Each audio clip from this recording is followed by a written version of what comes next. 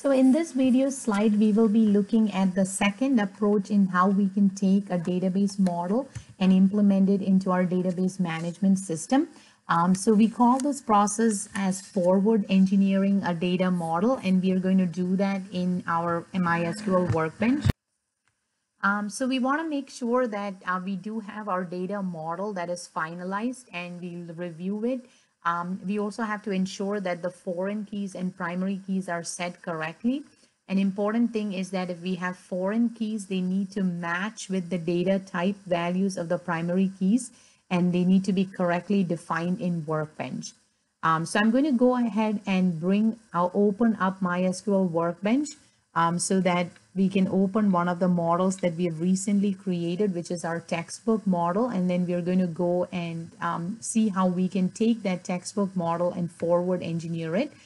So again, as a first step, a reminder, this is typically where we are. We can always go into our modeling area by clicking here. And if you've recently worked with a model, you should see it here. But if not, you can always click on this open folder here and locate where you have saved your model and open it from there.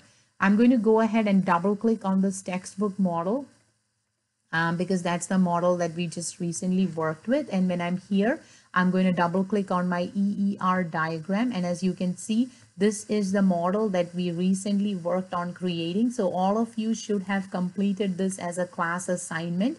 Again, we have our entities that are listed here. We have publisher, board, textbook, and then we have author has textbook, and that's connected to the table textbook and author because textbook and author has a many-to-many relationship. So this is what we currently have here. And again, we want to make sure that before we are going to forward engineer that we review our foreign keys and make sure that the data types match. And we also want to make sure that we haven't accidentally created multiple foreign keys because there are two ways in which we can relate. And we looked at that in our previous video slides. We can have MySQL Workbench generate the foreign key for us in a one-to-many, or we can list the foreign key ahead of time in our ER entity, and then we can connect that, link that using this option here. So it's very important that we take a little bit time to review our model to make sure that you don't have redundant attributes in your table, in your entities, because that could lead to having redundant attributes as you push this into your final model. So it's very important. In this case, we have publisher ID, which is an integer data type, and we know that we have publisher ID, which is also defined as an integer data type. So that pretty much. Also, we know that we have publisher ID in the board entity, and it also has a matching data type with the publisher ID that it's linked to in the publisher entity. And we see that we have already created this associative entity that was automatically created for us through Workbench. And we know that we don't have any other extra attributes or foreign keys that are in this entity. So we are pretty much good at this point. But before you forward engineer your model, you want to take time to review it carefully and to make sure that everything looks good. And at that point, what we can do is we can come up to the top to our options on the menu. And if we click under database, we're going to see this option that says forward engineer. And that's the option. And what essentially MySQL Workbench is going to do is it's going to take this model and automatically generate the code in SQL based on what we have represented in this model. And then it pushes it into the server and automatically creates a schema for us. So we click on database and then we click on forward engineer. And then we're going to see this option that gives us the standard TCP IP connection and the local host, which is all kind of okay to leave as it is. And then we click on next. And then we see these options here. We don't want to check anything because if, for example, it says skip creation of foreign keys, you don't want to skip that. You want to have MySQL automatically generate everything for you so that it automatically creates the schema, the primary keys, the foreign key relationships, and everything for us. So we can leave that option like that. We hit next. And then we keep the option that says export my SQL table objects. We want to keep that as well selected. We don't need to check any of these because we're not concerned with views or routines or triggers at this point. So we can leave them all as it is. We don't change any of the option. We click next. And then what you're seeing right now is the SQL script that has been automatically generated for us based on the schema that we have here.